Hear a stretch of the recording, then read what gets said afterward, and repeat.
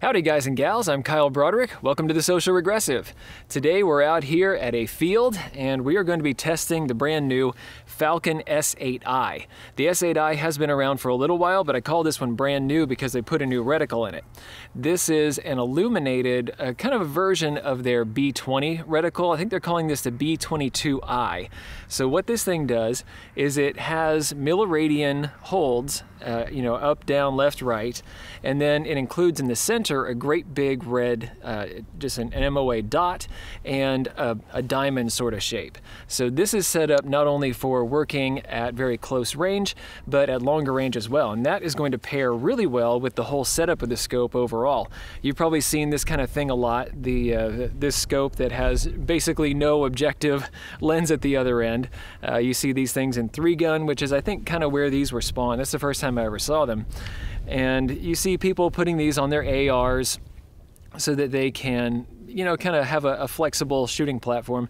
But I think in a lot of cases, this type of scope has kind of gone wrong. A lot of these have reticles that I have not found interesting at all. They just don't seem to really be set up for the sort of work that these were actually designed to do, which is being able to engage a target that's really, really close up, like, basically within touching distance, all the way out to some of the longer stuff. And this one is just special. It's a 1:8x, so you get lots of flexibility in the zoom. That's a massive zoom ratio. So this one especially should be set up very well for kind of short, medium, out to longer range targets. To test this today, we're going to be shooting 75 grain Hornady boat tail hollow points. This is my hand load. I took the can off the end just because it's going to make things much easier to hold. This thing's going to be kind of barrel heavy as it is. It has a little bit of a thicker H-bar barrel on the end here. So yeah, we're just shooting 223, and if you'll see over my shoulder here, I have some targets out at various ranges. The first one is going to be 25 yards, then we have 50 yards. The one way out in the shade in tactical cardboard brown, that one is at 250 yards, and then way, way, way back there, if you look past that little crosshair target down on the ground, you're going to see a white steel silhouette target. So what we're going to do is we're going to have a point system, we're going to kind of time this, and I'm going to be shooting with my father-in-law. We're going to kind of compete at this. So we're going to get 2 shots at each target. If we take the shot while standing, that's worth 5 points. If we take the shot while sitting or kneeling, that's worth 4 points, and then 3 points for a prone shot. I don't know how all this is going to add up. I just kind of came up with that this morning. So I'll have to come back and actually tell you what the scores would be, or if the scores even matter. The real point, though, is to test this thing out and see how it works when we're kind of shuffling around between 1x at these close targets all the way up to 8. And then afterward, we'll kind of do a post-mortem and we'll talk about what it was like to shoot the scope and some of the features on here. Some of them are not quite evident just by looking at it, but this has some really neat tricks. And here we go.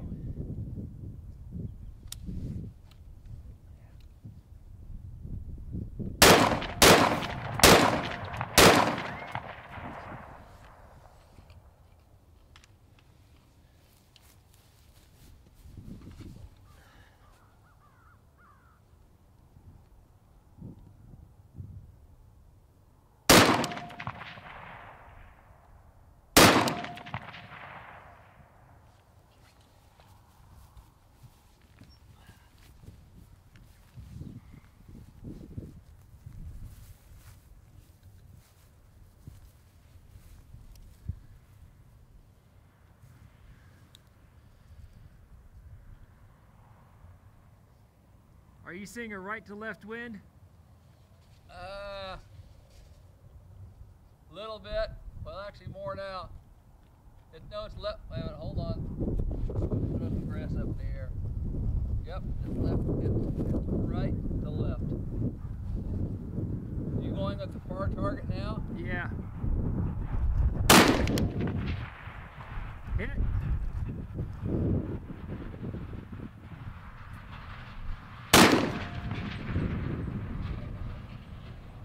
Was that second one a hit too? I didn't hear it. Okay, clear. All right.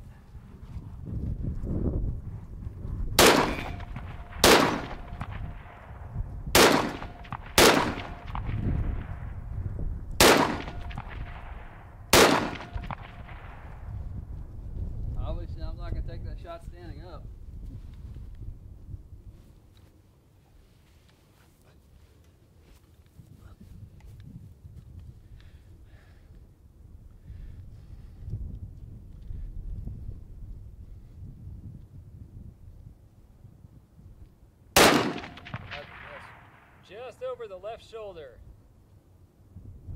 There you go, nice hit. Okay.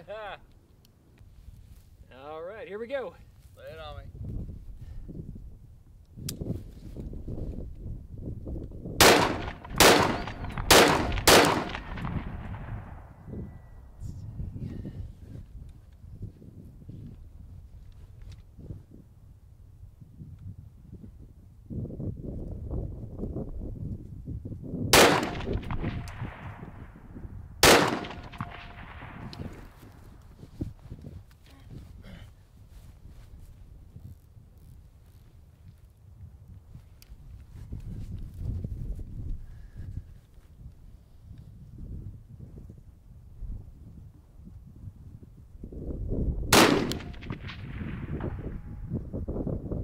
I don't think that was a hit.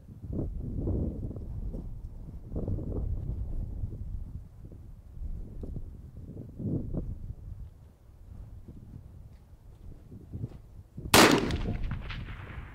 think that was off of the right shoulder. Okay. Can you see what direction the wind is going at all? Out there. Yeah. That mirage kept switching back and forth. All right, here we go. Go.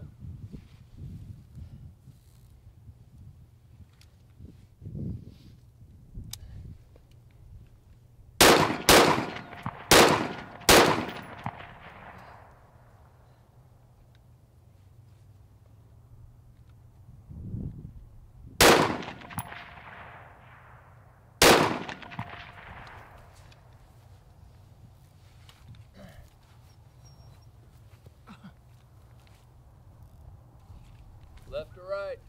Okay.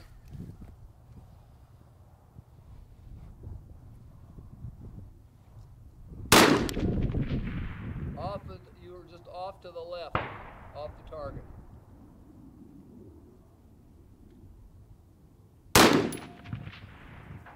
I didn't see where it went. I've learned a couple things, so I'm gonna try changing things up just a little bit. All right. All right, here we go. On safe. Ready, Freddy.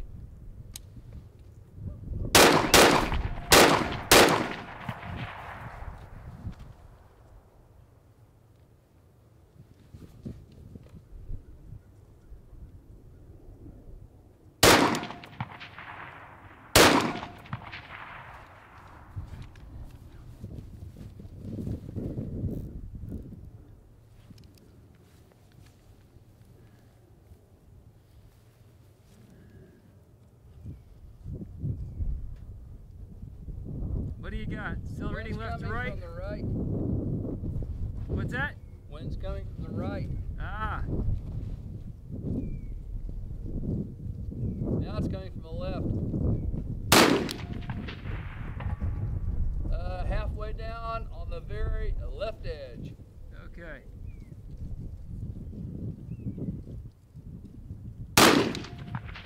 Yeah, all right. You got that. I saw the bullet fly on that one. You got him twice. One's on the left edge, the other's maybe 6 inches off the left edge, about wrist height. One's elbow.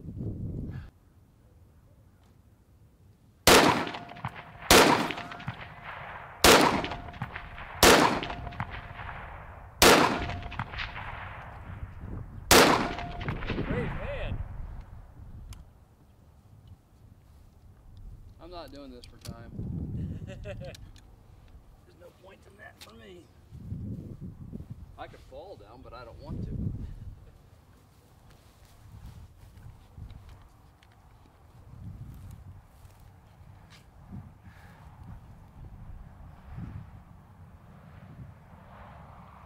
All right, center your wind.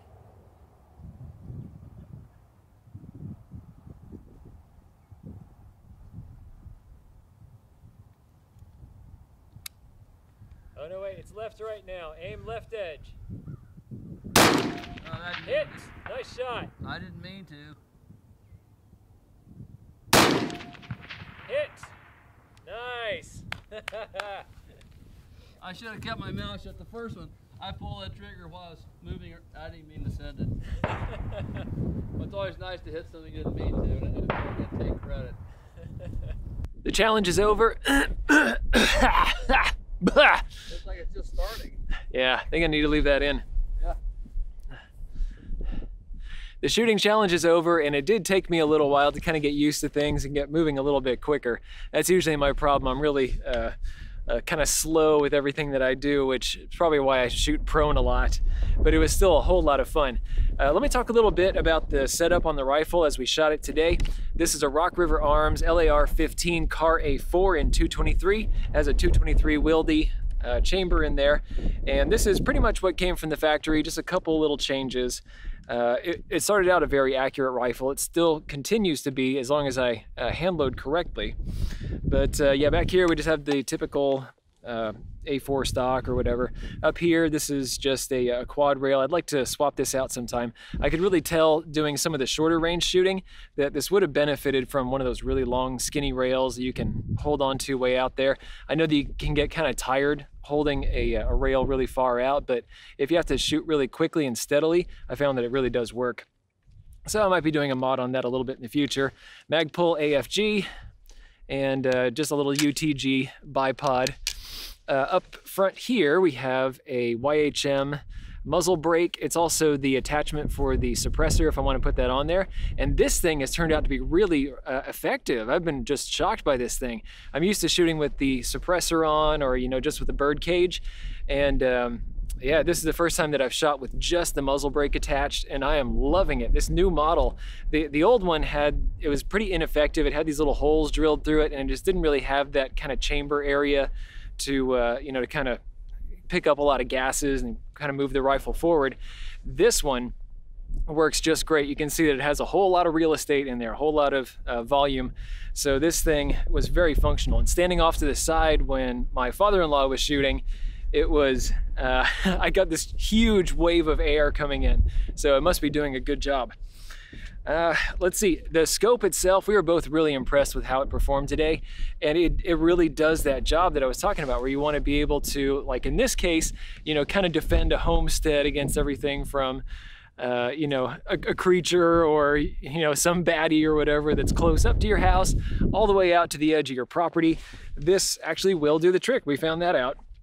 This was perfectly up to the task of hitting the 425 yard target, as well as the 25 and the 50, rolled back on 1X. Now this is one of the funky things about this style of optic. When you're taking a magnified optic and you're rolling it back to 1X, especially when you have a fixed parallax like this does, this is fixed at 100 yards, everything closer than 100 yards is gonna get this crazy curvature to it. It's gonna get this massive barrel distortion. And this does have that, but it's only if you're really thinking about it. In terms of actual shooting, it just didn't even pop into my head at all. I didn't even notice. I was just getting on target and shooting. And that's something that's going to affect, I think, every scope of the type. You're gonna get that barrel distortion if you're closer than its fixed parallax. And really, I was expecting to maybe be missing that parallax adjustment since this is kind of a higher magnification 1 all the way up to 8. But, really, I don't miss it. I think that it'll work just fine. And in general, you've probably heard that anything up to 9X, maybe 10X, you don't need parallax adjust. So yeah, not really necessary. The mount that I have it in today, this is a Weaver. This is their SPR mount, if I remember correctly. This has some nice thumb nuts here on the side. And so it's, kind of a quick detach rig, works really well. And it only took me 4 shots, I think, to get this thing zeroed. So again, this is everything that I've come to expect from Falcon. They make really nice optics. Everything always tracks really well in my Falcons on the turrets or in the reticle itself. Today was no exception. This really is every bit as good a scope as the M14, M18, M18 Plus that I've reviewed in the past. This is every bit as good. All it does is just come up with a new form factor, and yeah, it really works. Let's talk about features and form factor on this. This is a 1:8 by 24 millimeter scope, and with such a small objective, you probably assume that it's not going to collect all that much light, and you'd be right. compared to the M18 Plus, which does a phenomenal job at dusk and down into night. I compared the two side by side, and yes, this one could not collect as much light. If you want to be able to pick up more details, if it is starting to get a bit dark on you, roll it back to 1x, and then you're going to be able to take as much light as this thing will, be able to suck through that objective lens. The weight on this is quite nice, and that's one of the reasons why we did some offhand shooting today. Normally I do prone stuff, normally my rifles are heavy, normally the scopes are heavy, but at 17 ounces, this is quite doable on an offhand rifle. This felt very comfortable to shoot today. The turrets and reticle are both MRAD based, so they're going to work in concert really well together. It is second focal plane, so it's going to put the reticle back here, and it's going to measure true at that full 8x. As you're dialed back to 1, and this is one of the things that I'm going to talk about when I do a full series where I'm talking about what I think about optics, I think that second focal plane is perfect because at 1x, I'm not thinking about various drop values. I'm close enough that it doesn't really matter. And if I'm at, shooting at something that's further off, I'm not going to be dialed at 1x, I'm going to be all the way up on 8. That's when it's going to measure true, and that's when it really matters. So I think this is just a brilliant design. The turrets each measure 30 milliradians in either directions. That's up, down, left, right. And in today's shooting, we did use both the turrets and we used the reticle all by itself. So I did a couple of strings where I was just shooting using only the reticle, not touching any of the dials. And then I did some where I was using the dials for the farther shots. And in both cases, there doesn't seem to be any issue. Both of them track reliably. Thanks for watching. If you liked this video, be sure to like, share, and most importantly, subscribe. Even if you didn't like this particular content, go ahead and subscribe. There's probably something coming that's more up your alley. Check out this playlist right here. This is going to have videos in a similar vein to what you just watched. These two videos we cherry-picked for you. And finally, The Social Regressive is on Patreon. So you can become a patron of the destructive arts and earn some goodies while helping us to provide high-quality videos just by kicking us a few bucks a month. Thanks a bunch for your patronage.